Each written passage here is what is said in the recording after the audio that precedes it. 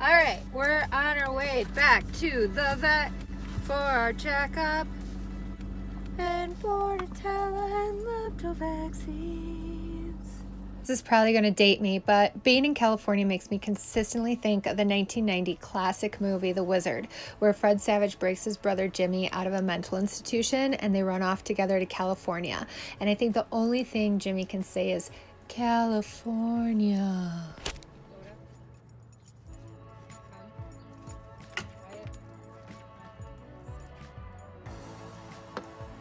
Here I'm bringing Riot back to the same vet where she had to spend 12 hours after finding a cannabis joint in Joshua Tree National Park. So I think she's a little unnerved, but I don't think she's really that unnerved. It's also super awkward for me to vlog yet. I'm not that comfortable with it, so I do not vlog the entire visit because I felt like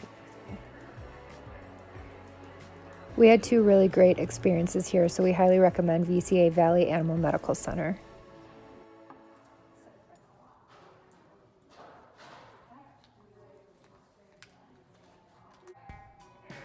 Now, I mentioned I didn't record the entire vet visit because I felt weird about it, but I am going to show you a bunch of tricks that Riot does. So if anyone is familiar with the breed, the Belgian Malinois, they are not ideal as pet dogs. I worked with her as a business partner for the last almost 6 years of her life, her entire life.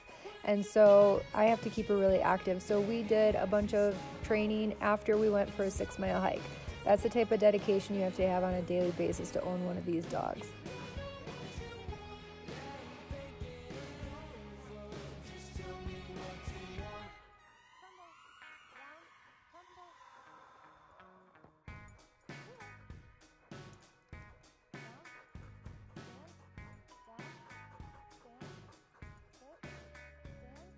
Something that I know Riot would want to get back into is our protection work. So I'm hoping that at some point on the road, especially if I settle down somewhere, I get back into a protection club with her.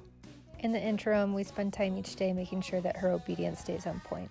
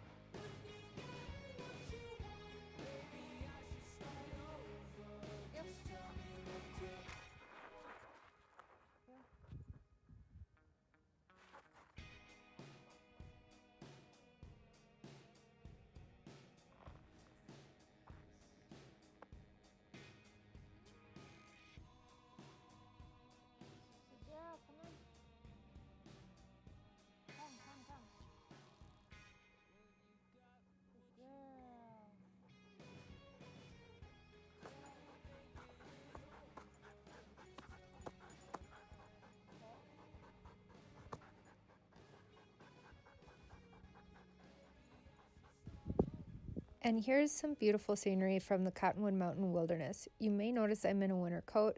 Some days have gotten down into the 30s with 40-mile-per-hour winds. Still better than Chicago winters any day, though. This monument is dedicated to all soldiers that served at Camp Young and those lost in World War II.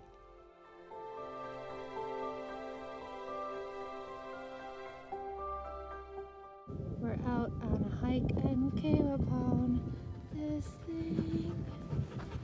This dead tree with women's shoes hanging off of it is one of the more random installations I've come across on public land.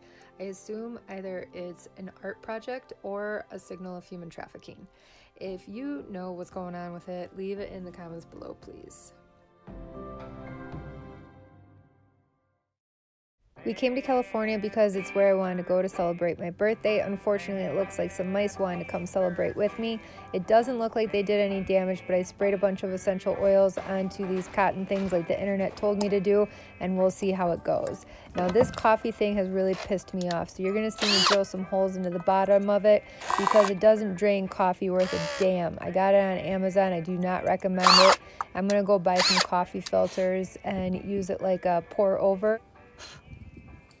Typical high-class white trash. I am so thankful to have the privilege to travel, and I don't know how long this is gonna last, and so we're really trying to enjoy each moment.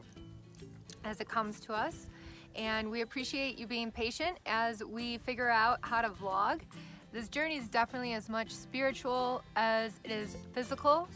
In this last year of life, I've learned that it's never too late to reinvent yourself, and it's never too late to start over.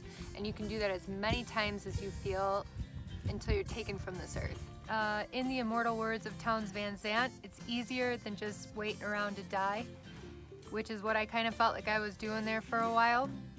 And so it's nice to feel more alive and figuring out what that means. More than anything, Riot and I appreciate you watching and being patient as we figure out how to YouTube. Till next time, have a riot. Till next time. Dun, dun, dun, dun, dun, dun, dun, dun, dun, dun, dun, dun. I wanna riot.